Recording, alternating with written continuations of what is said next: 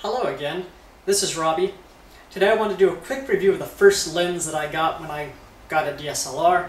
This is my 18 to 250 millimeter lens. I don't use it very often anymore because I have much bigger, consistent aperture professional lenses. This is a great travel lens just because of the range. If you can only go somewhere with one lens, you need to be kind of lightweight. You can see it's a relatively small lens. 18 to 250 covers the entire range. The only issue is that it has a variable aperture. The range the aperture covers is quite large.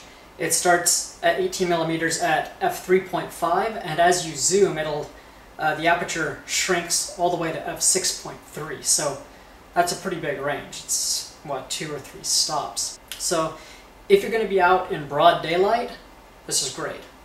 If you're going to be doing stuff once it gets dark or dusk, then this may have issues just because the aperture is going to shrink so much. One of the cool things about this lens, it has a zoom lock, which I really like. I wish the Carl Zeiss 24-70 had.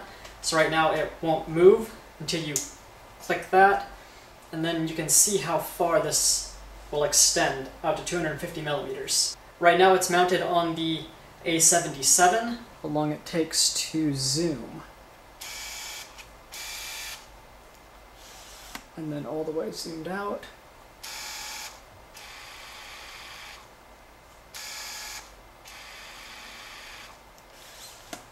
This lens uses the camera's internal focusing motor. It does not have a built-in motor, which means it's a little bit lighter and smaller. Build quality of this lens is pretty good. It feels like it has quite a bit of plastic on there. The extension, this is a hard solid plastic. The zoom ring is slightly rubberized, feels pretty good.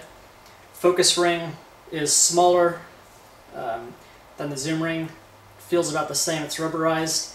Comes with a lens hood, plastic but feels solid, lens cap. I took this lens all over Europe and it performed pretty well. I was using it on an A550 with a 14 megapixel sensor, and I had no problem with resolution. I haven't really used it much on the A77, but given that its sensor is a much higher resolution, I'm not sure if it'll have any image resolving issues given the higher resolution, but it would probably be fine.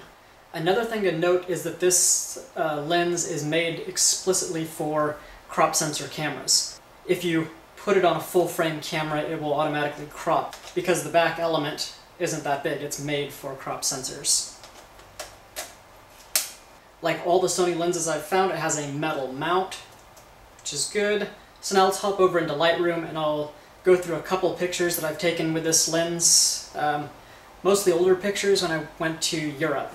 That was one of the last real times I used this lens heavily. So now let's take a look at some shots I've taken with the 18 to 250 millimeter Sony lens. So these are in Europe. This is Venice. 18 millimeters, you can see some of the lines aren't exactly parallel, but it gives you a really wide field of view.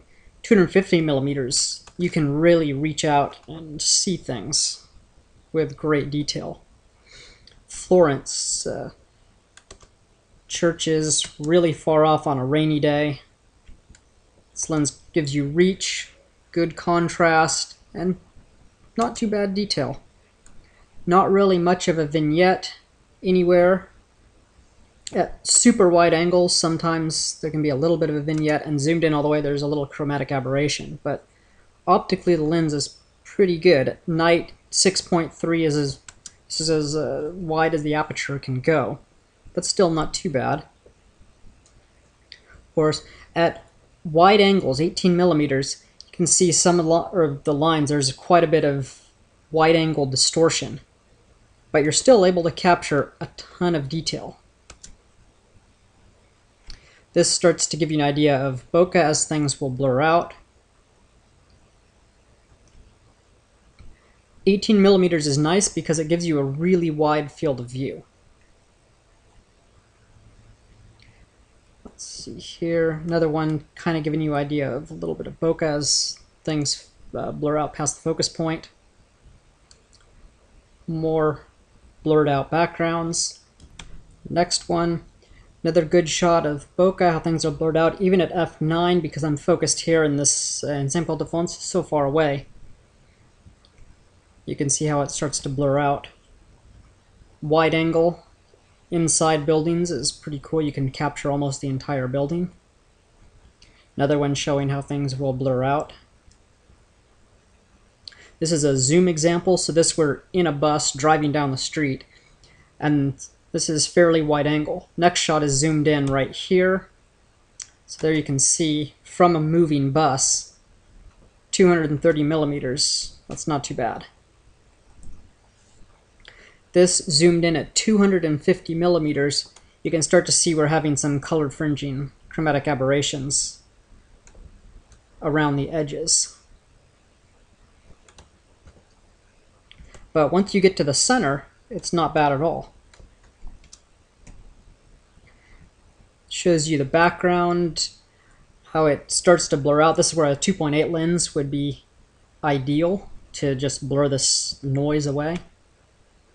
250 millimeters, so this is attempting to make this as blurry background as possible.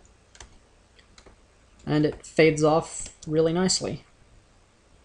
Another slightly blurry background. Recent shot, 18 millimeters at night. Kind of neat. And then 250 millimeters, we're reaching as far as we can to try and get a close-up of these people on stage. So I hope you found this review of the Sony 18-250 lens useful. Let me know if you have any questions or post some comments below. Thanks. Bye.